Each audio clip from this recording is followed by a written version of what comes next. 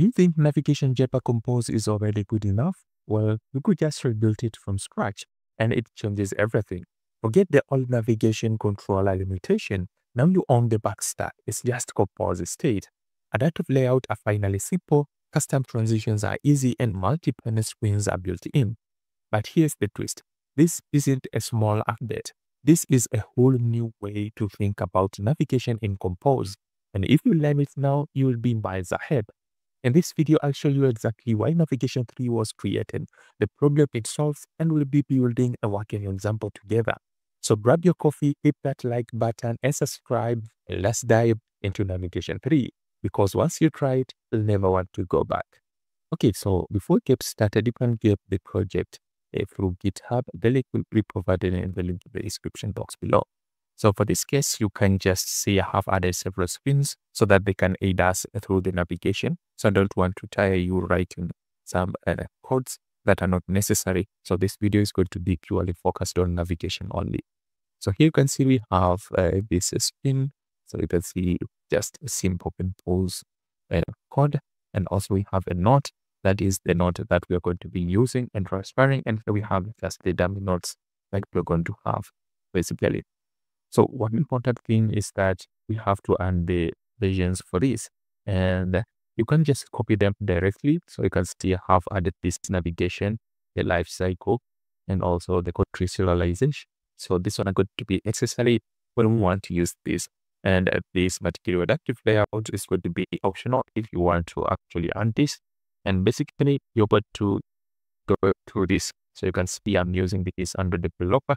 So I'm going to provide the link of this link below so that you can just go and copy this. So you can copy this and paste it in your version catalog so that you can get started. And according to this video right now, the time of recording, we are still in the alpha, but later versions are going to have better and other things. So you have to visit through this documentation to see if it's worth to change. So I'm going to link in the description box below here. So you can see when you go to get started, you have to next set up this. And also you have to make the compile CK to actually compile to 36. And after that, then you can put in the serialization. I'm telling you for serialization because you're going to use country serialization, and then you can add these libraries. So if you did the project directly from the GitHub, basically I'm going to have everything set up for you. So for that case, let's get started. Okay, now let's create here a new class of file. So we're going to select content class. And basically, I'm just going to call this navigation. Okay, so here we are going to define routes as before. So these routes are not similar to how we did before in navigation 2, but this one are going to be keys that can be used to identify between different types. So as simple as this, you can just create, for example, a data object. And for example, let's create this for our home.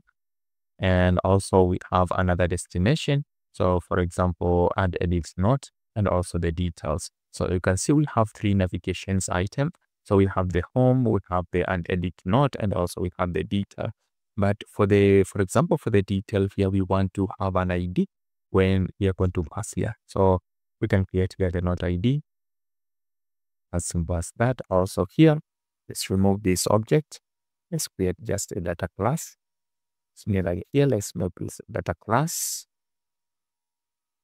And for a case, we want to get the note ID, but for now, this one is going to be nullable because sometimes we're going just to add a new note. So we want this to be nullable so that we can just say, hey, now we are adding a new note and not updating a new note. So if we are updating, then we're going to supply a note ID so that we can just populate the data with our configurations item.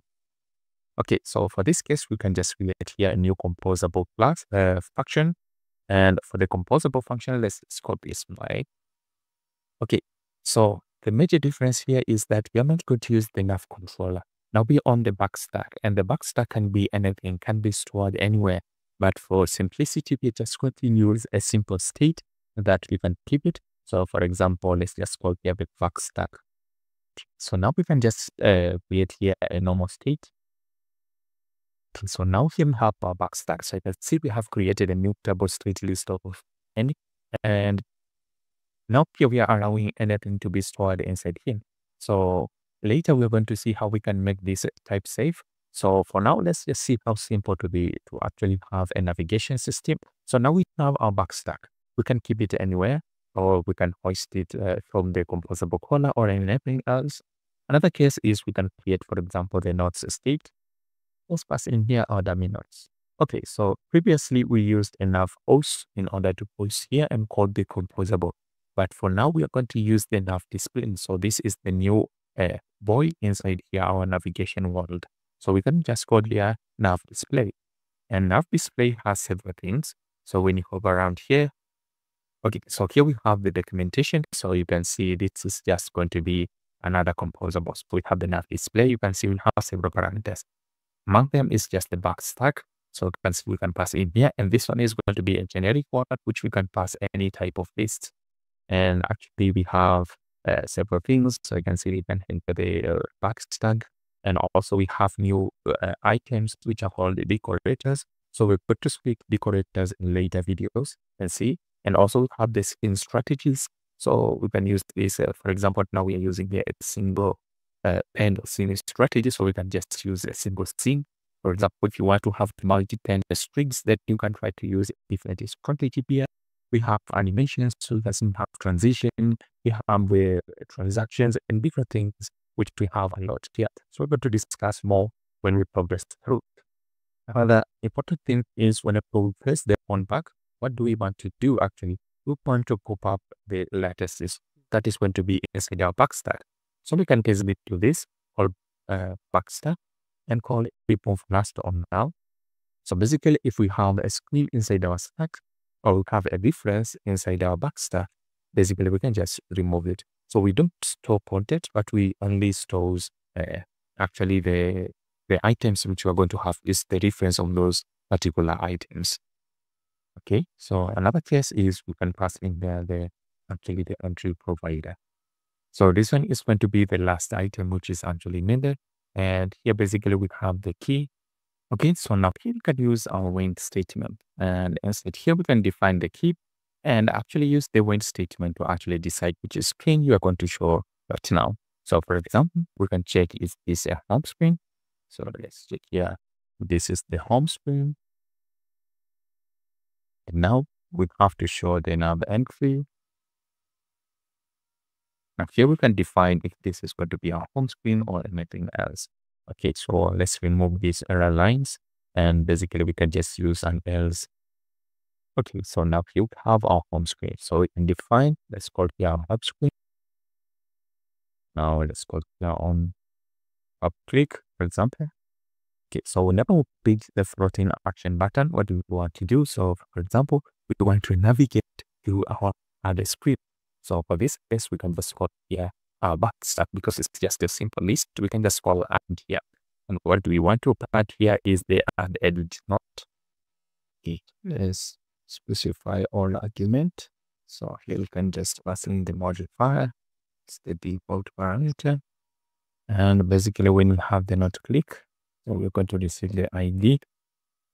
Because here we're going to receive the ID or that not item that is going to be clicked. So for this case, we can just call here backstack and call add. And here we can add, as you guess, we are going to go to the detailed screen, for example. Let's just call the detailed screen. And we have to pass in here the ID. That's simple. Sorry, the detailed screen is just the detail. We called, now let's pass in here the not ID. Okay, so we can just call it the not the states. Now the next case is we can use the when statement again to decide if we have another item. So we can say, for example, is detail.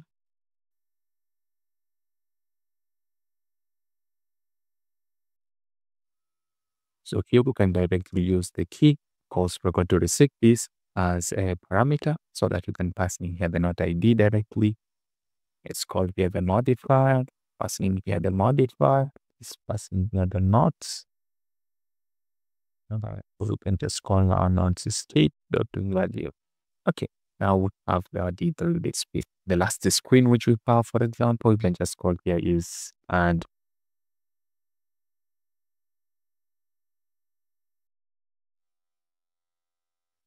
it's passing here the not D.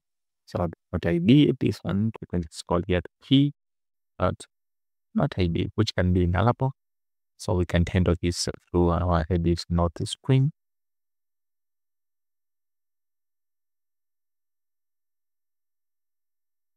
And here we can pass a list of it, and that is going to be the not. Okay, so we just appending here, you can use return the item, anything else is going to work. But for our case, this one is going to be easier. Okay, now we can just call back stack because we have already saved the item. Now we can navigate back. So for this case, we can just call here back stack, but remove plaster now so that we can navigate back. And when you remember, when we're using the nav control, we call the pop back stack. So for case, we're just going to use the plaster now in order to navigate back.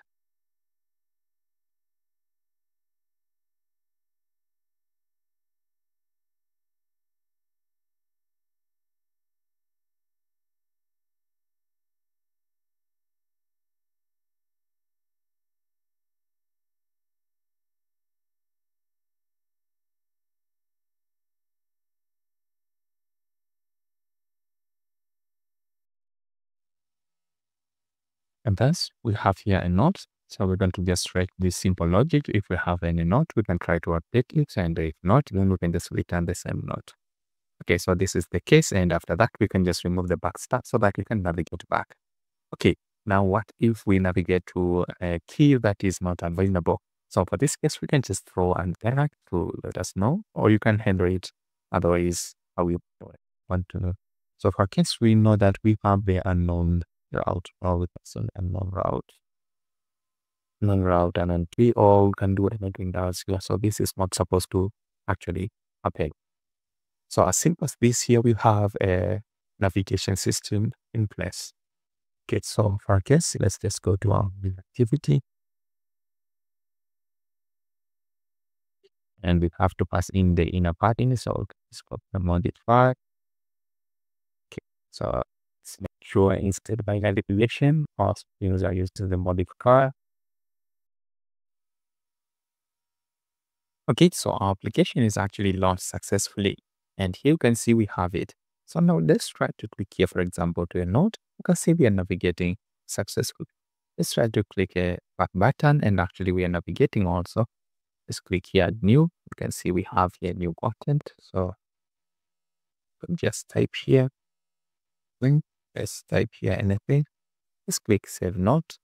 And you can see our new note is that here. Let's click here back button. So all of the navigations are actually working perfectly. So this is just the basic of navigations. And there are different things which you can do. For example, you can use scenes, you can use different strategies in order to make your navigation more suited to your custom application. Okay, so we have seen how we can easily create our navigation using the navigation tree. So I want to show you one thing that is going to be easier. So instead of checking using the when statement and also constructing another entry every time you want to use a certain key. However, you can easily use a simpler item that is going to help you. So let's just, for example, copy all of this. So instead, we can use here the entry provider. Let's just call the entry provider directly, and we can open up the Lambda function. So here we are going to use the DSL syntax, which is going to be easier. And for this case, we can just call here an entry because we have the entry provider open. So we can just create an entry and pass in here the content. For this is going to be a certain type. So for example, let's just post it here.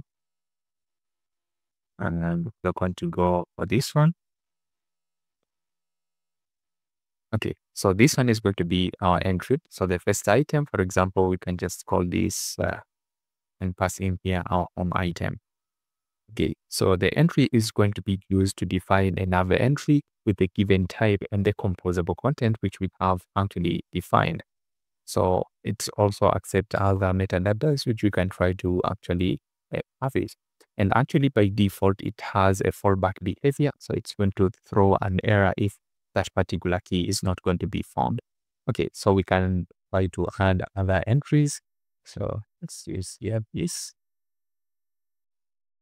Now let's use the detail.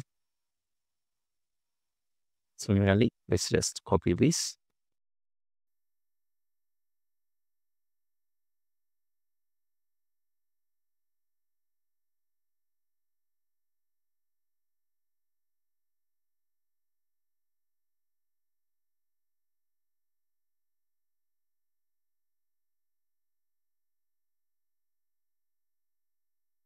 Okay, so as simple as this, you can see now our navigation item is actually neatly organized. So we can use the entry provider here directly and actually use the entry to actually provide the navigation item. So we can use here, for example, we have copied this to home.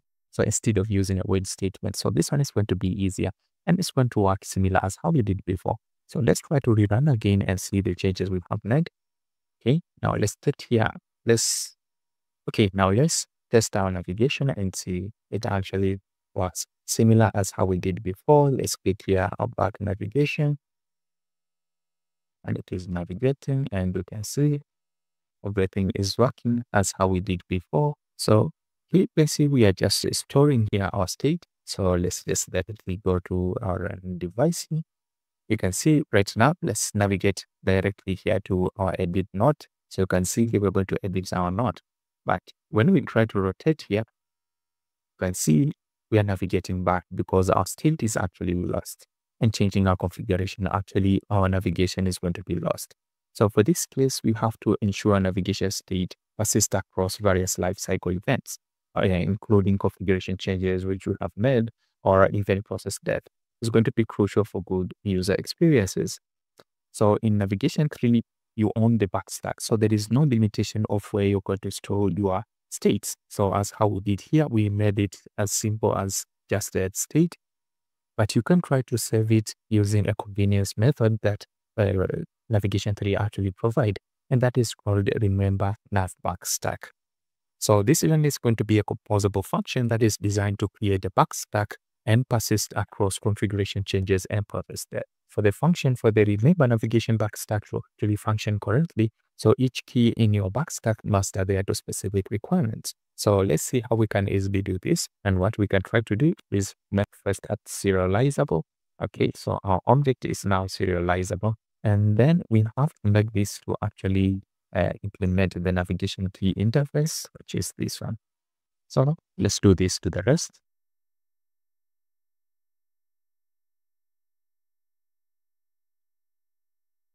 Okay, so now we have adhered to those. So we can try to change here our state and actually use the backstack directly.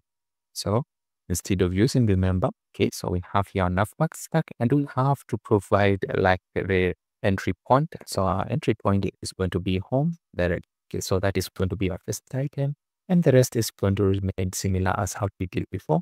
So let's try to rerun again and see if our navigation still works the same. Okay, so now our application is actually launched successfully. Let's try to click here the navigation. You can see it's working similar as how we did before. Let's click here, everything is working perfectly. No problem. Okay, now let's try to rotate again. Okay, so now you can see we're still keeping our configurations and it's remaining similar to how we did before. And that's your first look at Navigation 3 in Jetpack Compose, a completely new compose-based way to manage navigations. Now you know why it exists, how it's different, and how to get started in your own project. But here's where it gets really fun. Navigation 3 has a powerful feature called the scenes. They let you build custom layouts, multiple UIs, and add sleek animation that make your app feel alive. So in the next video, we're going to create a fully custom layout using Navigation 3 scenes. And I'll walk you through adding animations step by step. I'll see you there. Let's keep building.